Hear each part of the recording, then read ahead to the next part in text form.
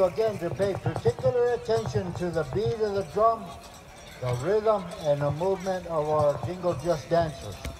This one here is called the side step. Side step,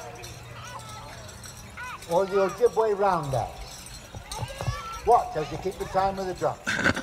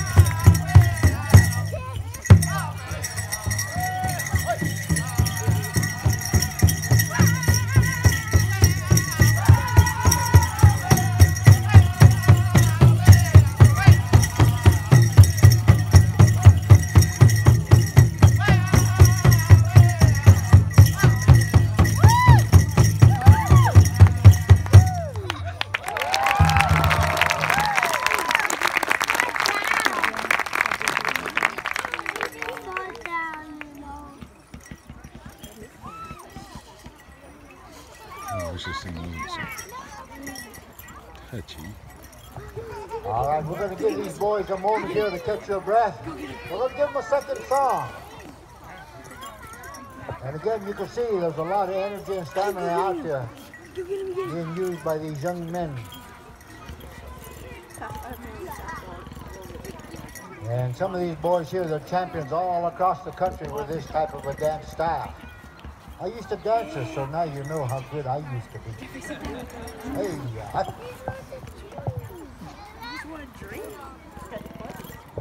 okay, we're sorting out a song here. All right, well, the drummers have decided that we're going to give them a southern type of a song, a southern beat. So pay attention and listen to them. Watch the dancers keep it time. Okay, let's make them dance.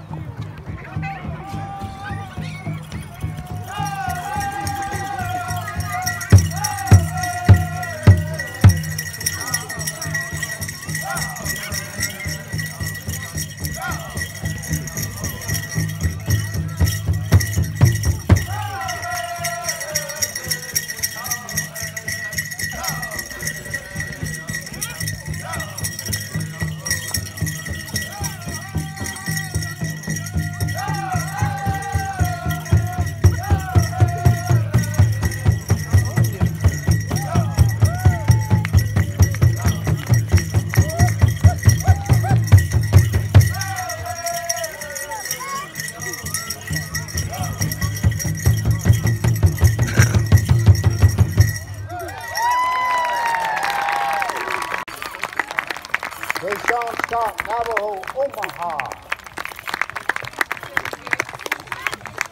Now the grass dance style, there are different stories and legends of how it originated. One of the stories that I know is it originated long ago from the early movements of the scouts moving across country. They were looking for new campsites to hold council with other tribes or to move their tribe to a different camp location. When they came upon a campsite, they would find that the grass would be really tall. And it was their responsibility to lay down that tall grass through the foot movements and the dance styles that you can see here this afternoon. You will notice that on their backside, they do not wear any feather bustles of any sort. Their regalia or dance outfit is made of patchwork design, beadwork with long, colorful cloth streamers which simulates long blades of grass. This type of dance is also called a balance in life dance. For what the dancer does on one side, they must come back and do the same on the opposite foot, thus balancing out your life. Watch as they keep in time with the drum. Men's grass dance. Okay, but there you go. Let's make them dance.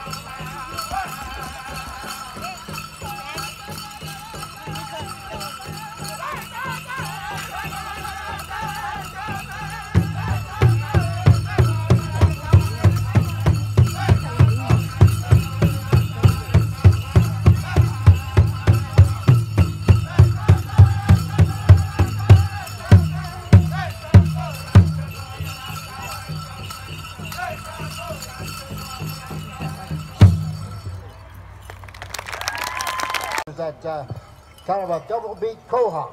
Again, listen to the beat of the drum and watch the dancers keep in time, right?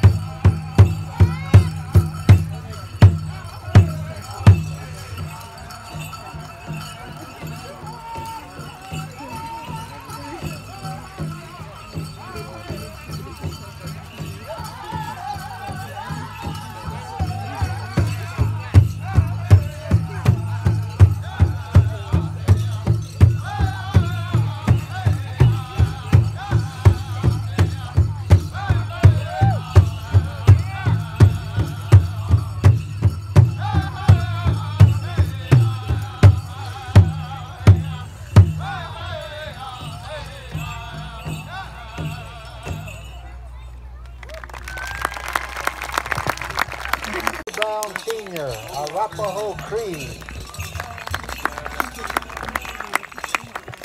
Now the chicken style dance here is a dance style that has foot movement, body movement, all its own. It kind of originated from when you live in this wonderful state of Wyoming and you travel across it in the springtime in the early morning hours and you look across the prairie, you will see the sage chicken, the prairie chicken, or jenna as we call it in Arapaho. You will see the courtship dance of that prairie chicken. We have taken that courtship dance style of the prairie chicken and we've incorporated into our dance style, our traditional style, which is a little bit different than our men's traditional. You will see that the dancers have on their backside a cluster bustle made of many, many feathers, that of all the birds, the prairie chicken. And in their left hand or right hand, they will carry a fan. And or left hand, right hand, they will carry a dance staff and different ornaments along with their furs and their animals. Now we, the Native American, take all that we possibly can, the teachings from the animals and the birds, and from nature in the four directions of life. For they teach us many, many things, and that's how we have survived, and we're still here today by listening to nature and the animals. Now this dance style here is a very unique style. We ask that you watch, very particular to the foot movement, the body movement, and the shaking and the ruffling, symbolizing the prairie chicken. Listen to the beat of the drum. Chicken style. Hey, hey.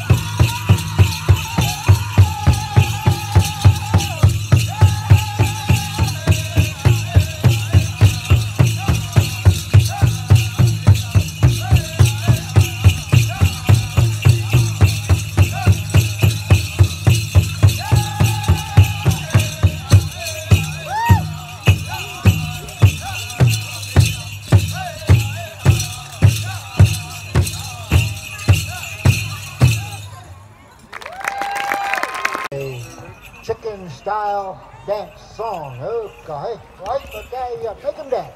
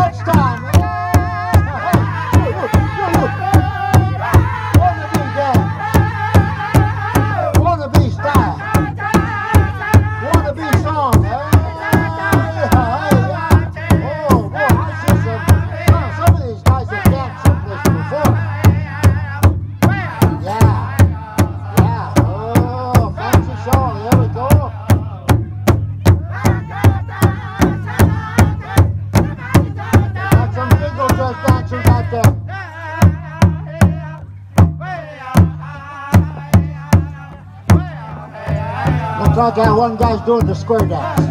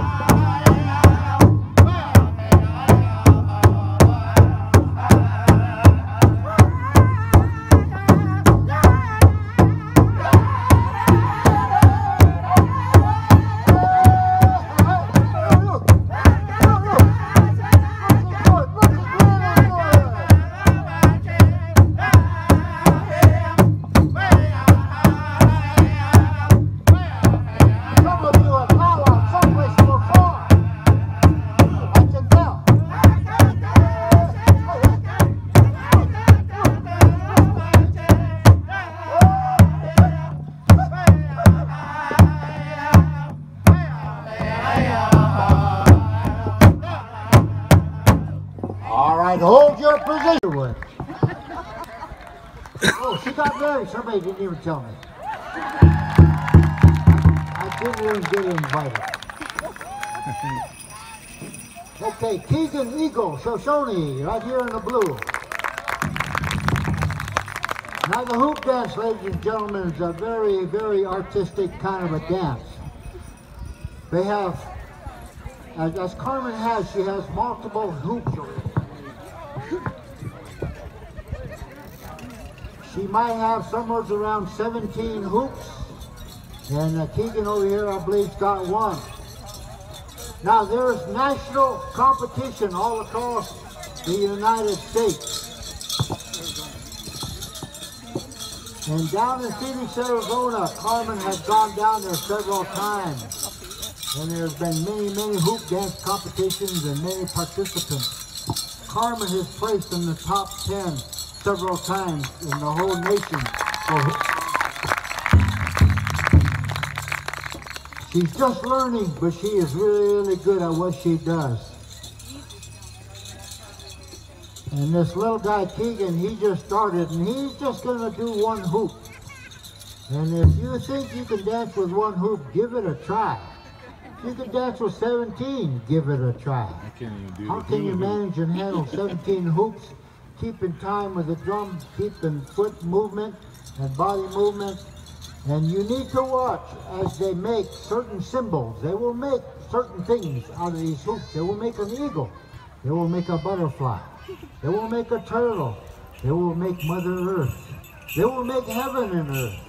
Watch as they keep in time with the drum and make the certain symbols. And don't be afraid to applaud these young people here, for they are good at what they do. It takes a lot of time, energy, and stamina to do these things here.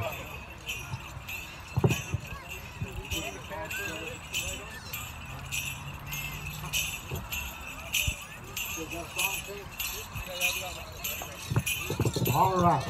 Kenny went out there to see what type of song they would like to have for this kind of a hoop dance. They have to dance till they complete all their symbols that they have trained to do for you. So watch as they keep in time. Watch as they create certain things, and watch the little guy as he is learning how to hoop dance. Okay, make him dance.